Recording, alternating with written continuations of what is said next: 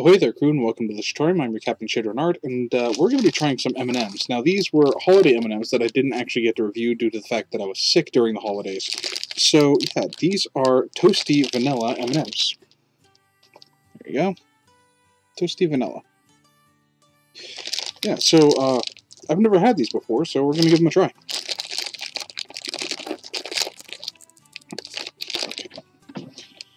Just get out my handy-dandy little pocket knife here.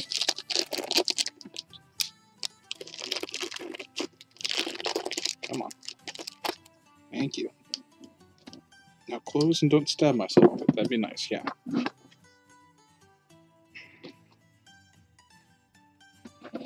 we go.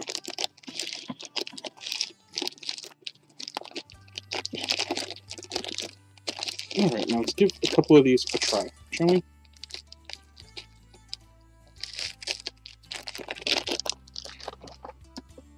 We got a few colors here. We got like a dark brown, a white, and like a light tan.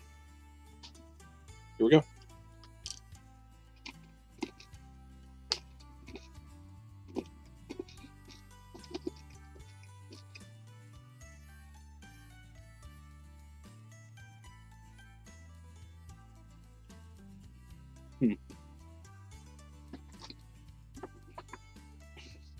You know, it's really not bad.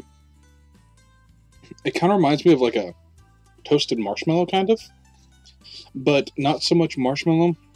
Like, it's got a lot of that hit of like vanilla flavor, but it has like that smoky flavor to it too. It's really nice. But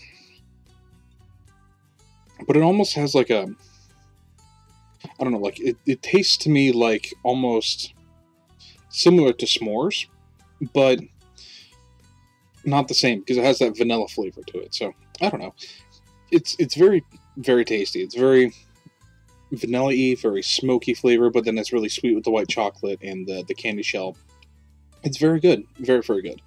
When it comes to M&Ms, sometimes it's like a mixed bag whether or not the flavor is decent or not, and I feel like this one hits really good. Like, this is a really solid flavor.